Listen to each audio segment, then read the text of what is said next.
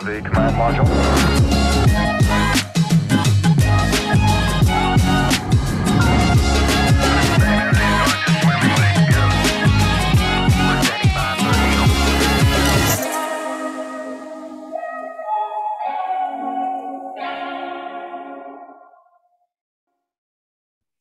Welcome to Imagination TV. My name is Kalani Ripley, and what makes me who I am is my passion for leadership, entrepreneurship, and most of all, building bridges with people, because connection is one of the core parts of being a human. Now, before we get started on today's Imagination TV, we're going to jump to Trey for the acknowledgement of country. Now, Trey, are you there? And are you off mute? Yeah. Perfect. Well, I'm Dunguddy and Kamilaroi, and I'm Radri. So, Kamilaroi is it's a Dilby the Crow and something Capithan the Eagle, something like that. And Dunguddy is the Praying Mantis and the Blue Whale, I think. And Radri is the Goanna and the Pelican, I'm pretty sure. And my nan, she's an alright artist, and yeah, she come up from stolen generation from up Gundawindi, where she was born with her dad, and her dad was born in Mungandai. So,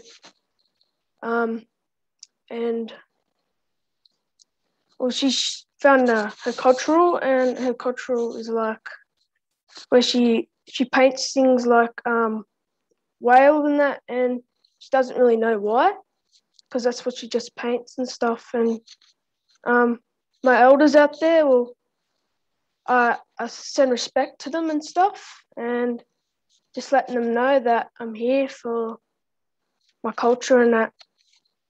Yeah. Legend, man. Good on ya. Now, thank you so much for that. That was awesome. Now, today we're building bridges. Now, how do we create connections across all kinds of human divide? We build bridges, strong bridges, and we etch them with the DNA of human connection. Bridges for us come together and redesign the way the worlds work. One of the latest bridges we've built is the Making of the Hoodie podcast, where we reach out to schools to co-design a hoodie and tell their story via a podcast. Now, right now, what we're going to do is we're going to play a snippet of the episode we released today that features Dapto High School. Now, let's jump to that. There's kids that feel like they've got a four walls around them that says, this is you. And getting them to escape from that's really difficult, because a lot of their boxes that says, this is you, is not the box that they need around them. They need the box of, this is like your expansion can be huge. You can do whatever you want. You can have cultural significance. You can, and expand and expand and expand. I want to know why you put your hand up first twice. What made you go when an opportunity to jump up here and talk? Why did you put your hand up? I don't know. So, I didn't think lots of people do it. Brave, I guess. How do you be brave? I know, I've done it heaps. I've done Aboriginal dancing and didgeridoo for heaps of people. So. Well, thanks for joining us. Thanks for being brave, and thanks for putting your hand up. Name's Charley Kennedy. I'm in Year 12. So I'm the first Indigenous Aboriginal school captain in 62 years. So that's a big role. It's a huge honour to be the first one. I'm pretty proud of it. Didn't want to do it at the start though. But I've improved a lot, with my public speaking. It's all improved just through being a school captain. Definitely would like to see more of the Aboriginal Indigenous students to step up, take on these big roles, because I believe they all can do it. That was awesome. Now, we are joined by Dapto High's Deputy Principal, Shane Wood, and the first Indigenous school captain, as we just found out, Charley Kennedy. We got a really good sense of the school community you guys have built at Dapto High. Now, if I would have to ask you, Charley, if you were to describe what represents your school, what would you say? For me, I'd say inclusivity would be one word, because it just involves everyone, includes all different genders, ages, and cultural backgrounds. That's awesome. Now, I bet that that's something that makes your deputy principal really proud to hear. And I'm sure that that's something that I'm glad that everyone listening is wanting to hear. Now, you're going to flip the script a bit. You're going to take over our 60-second challenge, and you're going to put your Deputy Principal, Shane Wood, in the firing line. Now, I'll jump over to you, Charlie. Yep. So with the first question, on what occasion are you out of your comfort zone?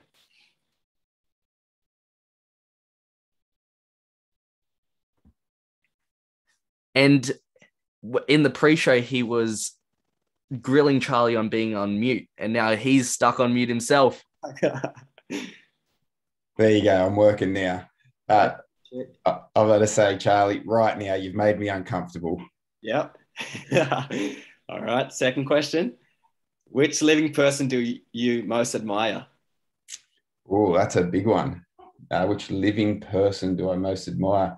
Well, I'm going to say, real cliche, you at the moment. I think your little podcast spiel said, you know, it was a big honor and you were scared at the start, and you've come a long way. Seeing that journey as a leader of the school has been amazing. And I think I'd look up to you, and you often hear Mr. Horsley at school say to lots of people, when I grow up, I want to be like you. But you're an inspiration to lots of not just young Aboriginal people, but I think everybody at our school. You've done a great job. Thanks, sir. Next question. What's the best question you've ever been asked?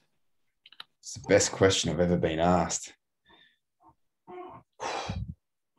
It is quick fire, isn't it? Well, I had dreadlocks when I was your age, believe it or not. They were down to here, big, long things. I loved them. I was like Rage Against Machine. And the one thing I got asked was, why did you cut them off? You won't know the answer because I've run out of time. But you probably want the answer, so I'll give it to you. I couldn't get a job. No one gave me a job with long dreads, so I chopped them off and got myself a job, and it's, look where it got me. Yep. There you guys. Thank you guys so much for joining us on IMAGI-NATION TV and supporting all the work that you guys do, and for supporting us. Now I know that I probably won't grow out some dreads if I'm trying to get a job. Now, we have a video for you guys. It's the World of Mentoring video. So let's go ahead and jump to that one now.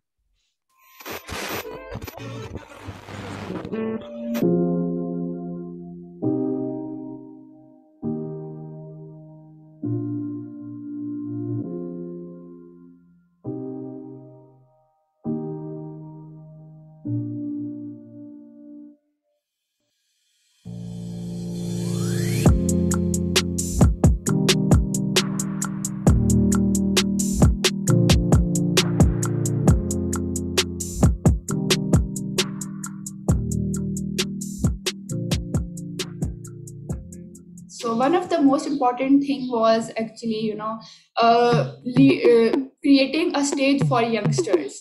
I was first person from my village to go to university outside of our district. So I was previously underprivileged, and then I became privileged by going to the university and getting all that good education. So I wanted to pave that way for other youngsters as well, like me. So I started with AIME only this year, but I heard about it last year, and I decided to join because, like, in my sociology classes, in a lot of my classes, we learn about educational inequality, especially for Indigenous kids. I grew up in Western Sydney, so I could see that even a lot of my friends, maybe they weren't even from Indigenous backgrounds, but some of them didn't graduate from high school. Some of them came from family backgrounds that were a bit different than what I'm seeing at uni. So I thought it'd be good to volunteer my time and help kids who don't really feel engaged with the educational system or don't really find pathways to employment after high school. Every young people need a role model in their lives, and mentor can be that role model. I wasn't a top student, that student who sit behind the class, being engaged with the subject. That exactly was me. But when I reached my second year, there was some kind of person, or I call them my mentor. Those people are people who guided me, encouraged me, and got me to think that I worth something. And those mentor is the reason why I have a hope. I decided to apply to become an IMAGI-NATION president because I believe in eradicating education inequality which is a major problem in South Africa. We have recruited over 50 new mentors and had online Zoom trainings where they got to learn more about what AIME is and their role as an AIME mentor. It was interesting to hear about their reasons for joining AIME and how, even though most of us grew up without mentors, we want the next generation to have a different experience. We're in a bit of a unique situation with 6 presidents. When we all had our first meeting, 6 of us sat together and we were figuring out what we want to do, and that's where I think President Peter and myself, because we've mentored before, we kind of knew that side of it, and it was a good mix because Jade, Jordan and Tani all were mentees in the program. I started with AIME in year 9. I was part of the program until year 12, and went into uni and wanted to give back because it did so much for me when I was in high school.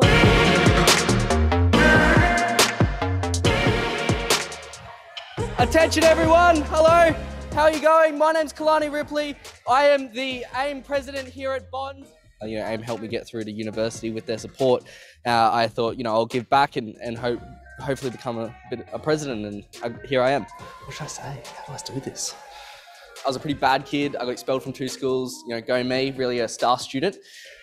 So when I did that, actually AIME came on board and sort of offered me some mentorship and help as a AIME mentee. That mentorship really did help me become who I am today, because our ancestors and 60,000 years of history has proven that resilience is what we are. So I started AIME in my senior year of high school, and AIME supported me, like Kalani, to do a lot of things with hosting TV, speaking in front of a lot of people. Welcome to IMAGI-NATION TV, week 21, episode 98. Before, when I was in high school, I didn't really know what I wanted to do with my life. And through mentoring, I kind of had a solid path, and AIME gave me the opportunity to come to Bond University and study something that I'm really passionate about.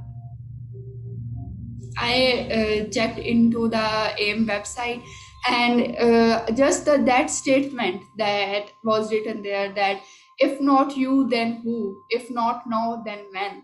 That really inspired me. My goal is to eventually carry out a number of tutor squads every week, twice a week, and to ensure that we reach as many mentees as we possibly can, and to eventually see the program grow in South Africa, going into other schools where they need this program the most.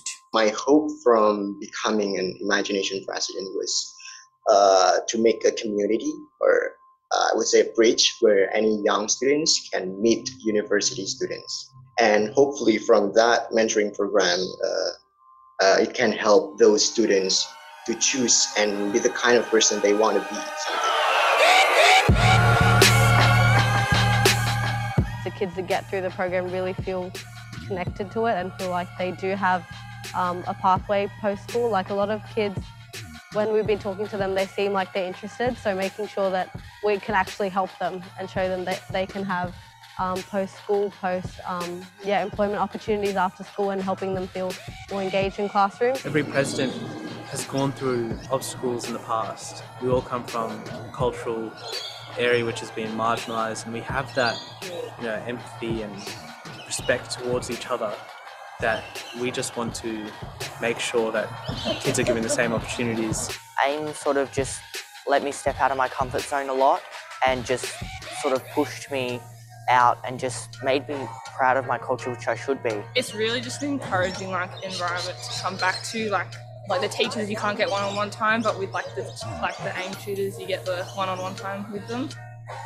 In terms of advice, it would be small goals. It's easier to get started than you might think it is. So even going to a school and just suggesting the program. Even getting one school and getting you and a group of friends going to that school, because I think that puts everything into perspective. That's our main focus, just helping high school students and primary school students get through school, or become mentors for them to know that what they're dreaming is possible. 10 hours a year, you rock up, you help Indigenous kids close that gap in education and really help them get tertiary pathways so they can end up like me. Hey guys, would you like to sign up? AIME gave me a lot of opportunities, and I think it's super important for me to give back. And if I can help at least one person with what they want to do in their life and push them in that direction, then I think that I've succeeded. I think mentoring is the highest form of human potential, you know. Like when you mentor a youngster and when they get inspired by you, when you're mentoring, let them believe in themselves.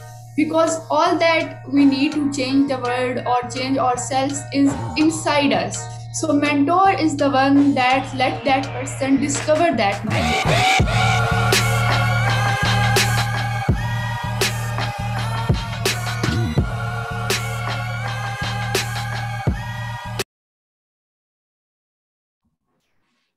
There you have it. First thing, I didn't know I was going to be in that video. They came and filmed with us at our recruitment day probably about a month and a half ago. And I just assumed that it was going to be a small little recruitment video, not the whole of AIME TV. It was definitely a stitch up. Now, what we're going to do is we're going to jump to our panelists. Now, these are some of the people in the videos, which I'm not sure they knew were going to be in this video as well. So we're going to go ahead and jump to them. Now, I'm going to start off with Saahil. You were pretty prominently featured in this video. Now, let's start off. Who are you? What's your involvement with AIME? We saw a little bit of it before. Thanks, man.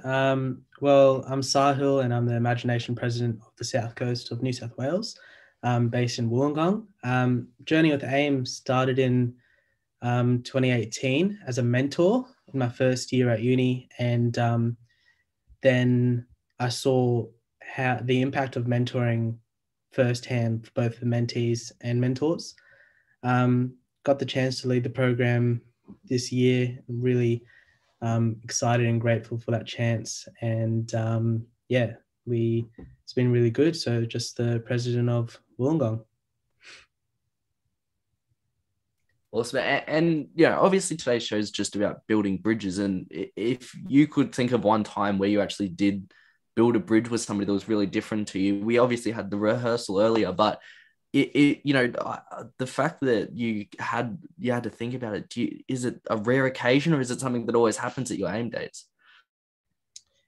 I think it's always happening. I think building bridges are quite constant in our life. I think we always making new connections. Each time you head to a new school, each time you're talking with a mentee, you're building that bridge, building that connection that overcomes the differences between all of us as people. But I think that bridge can definitely be made. But yeah, I think that would be it. No, completely.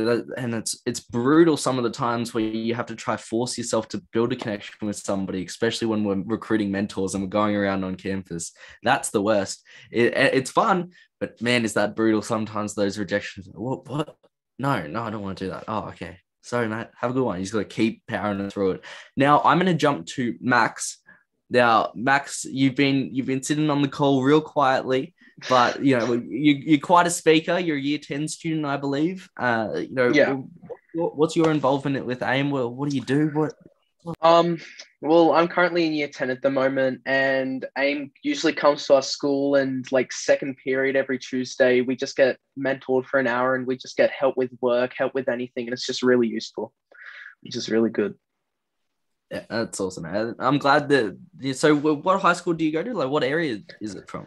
I go to the Janelle High School, which is in the Southland Shire area, and great school, lots of Aboriginal activities to do, just very fun. That's awesome, man. I'm glad that AIME's getting involved there. And can you think of a time where you had to build a bridge with somebody that was different to you? Well, when I first started year 7 at that school, I didn't really have any friends there because I moved around like from 45 minutes away.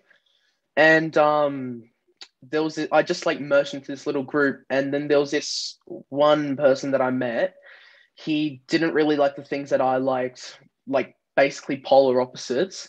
And then we started talking to each other, and then we just kind of like became friends and things, just started doing things together, and now we're best friends to this day. So it's still good, yeah. There you go. Well, what do they say? Opposites attract, I think. Now, we heard from you guys earlier, Shane and Charley. And I think, you know, especially Shane, you're a deputy principal, you have to connect with people. It's basically your job. What would be one of the ways or one of the examples that you had to build a strong connection with somebody? And you know, it might be in your previous work or maybe with Charley, and what was that like when you may have had to do it digitally as well? Yeah, I think rather than giving a specific example, I'll give my sort of life lesson that I've sort of lived by. And that's a big one is for me, different's not wrong, different is just different. And I think as soon as you can get your head around that, everyone's going to have a difference of opinion, everyone's going to have a different background, everyone's going to have a different story, everyone's different, and none of that makes them wrong.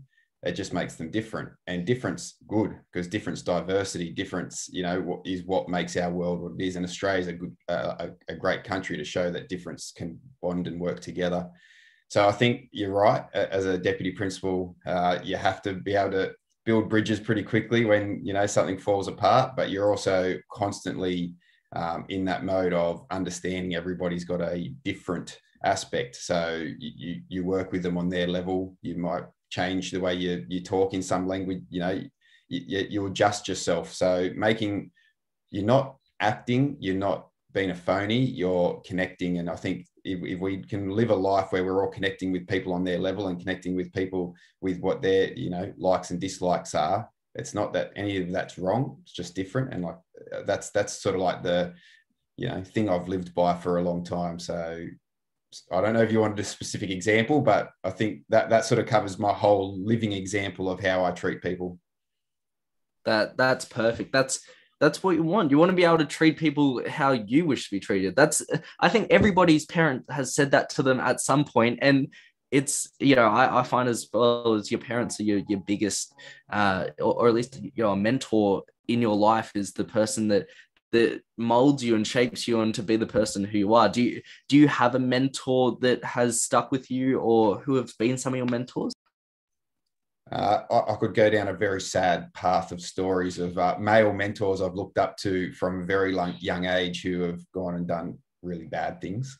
But I think even though a lot of the male mentors that I looked up to growing up didn't end up being a real positive influence in the end, what I was able to gain from them is the thing. So again, doing something wrong doesn't make you a bad person, because a lot of good things have happened from people that end up having done something bad, but when they were doing what they thought was good at the time, they've made lots of positive impacts. So one example would be a male role model that I took on from a youth centre when I was young.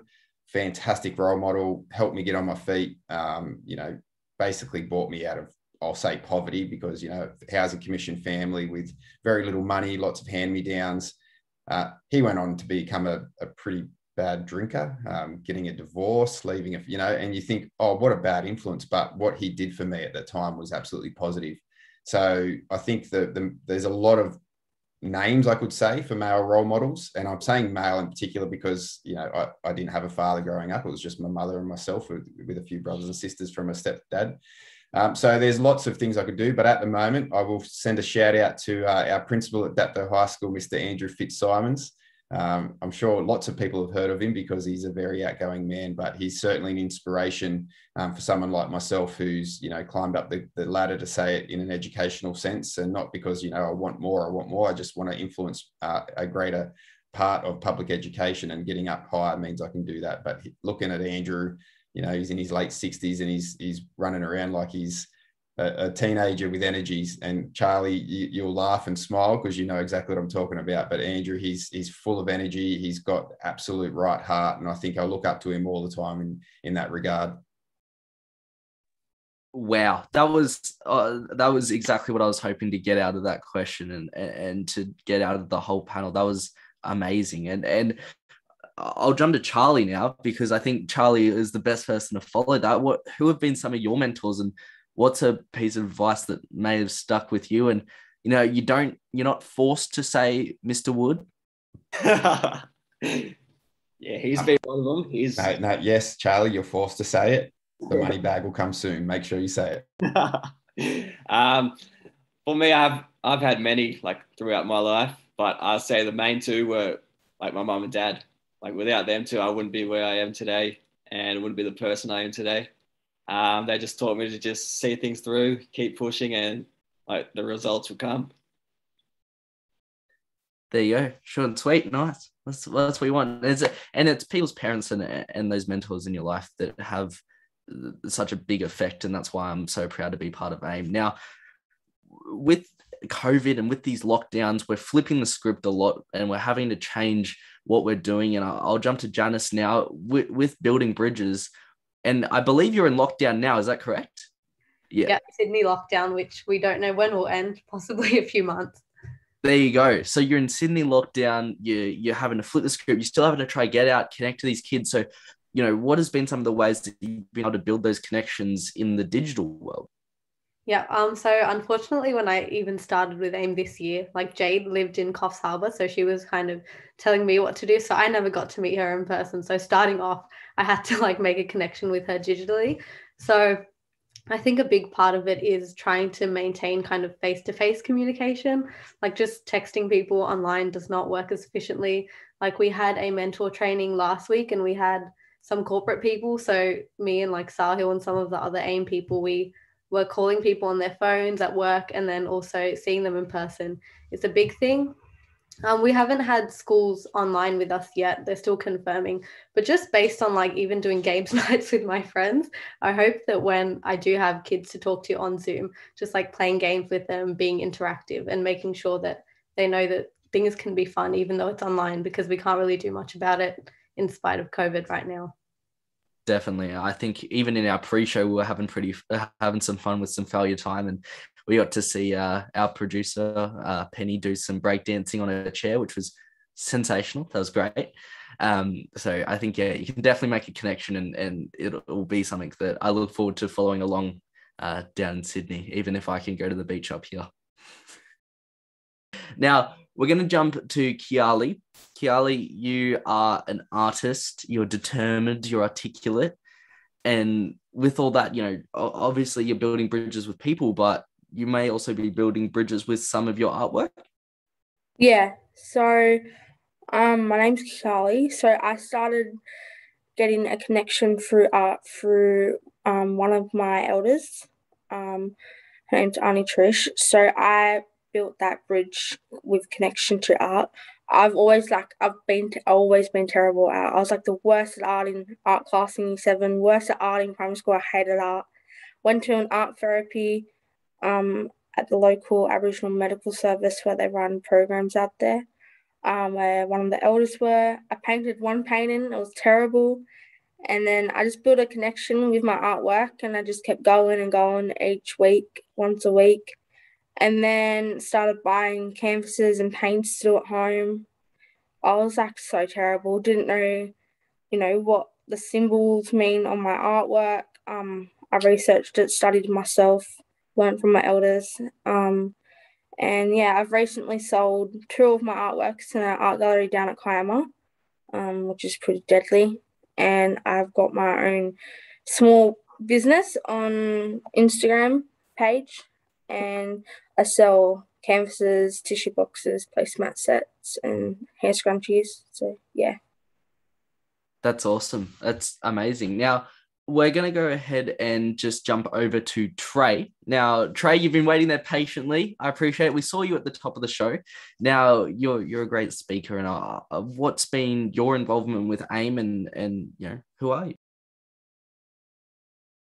You're on mute. My name's Trey Worth, and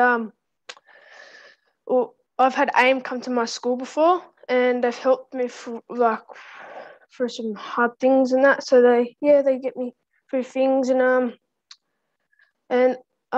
so I can bond with other people and that, be relationships and friends with everyone and stuff. So it's really good how AIME come over and said hello and that, and helped me with my work at school, and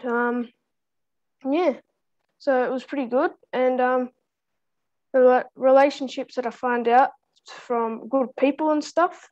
So it's really fantastic that you find out what you can find and stuff. So that's awesome. That's awesome. Yeah. I'm glad AIME's really helped you out. Now, I'm gonna head back to Kyarlee.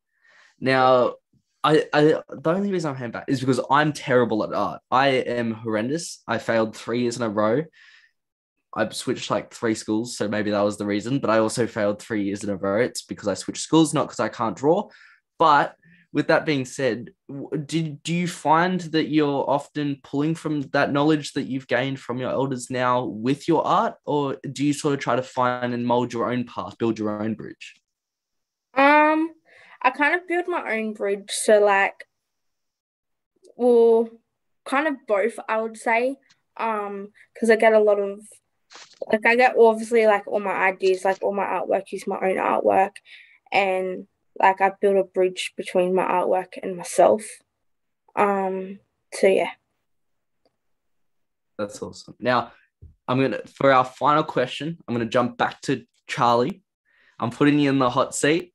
Now, you're an outgoing bloke, and I think that you have a really big impact on the people that are around you, and your deputy principal definitely confirms that, as he's nodding now.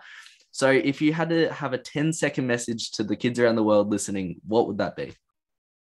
Just definitely don't be afraid to step out of your comfort zone. Just always like aim high. You'll get there in time. There you go. Aim high, everyone. And thank you guys all for coming on the show and sharing your knowledge and building bridges. Now, hopefully, we'll be back next week for next week's episode. Hopefully you guys will be able to join us back on it sometimes. So thank you guys so much for watching.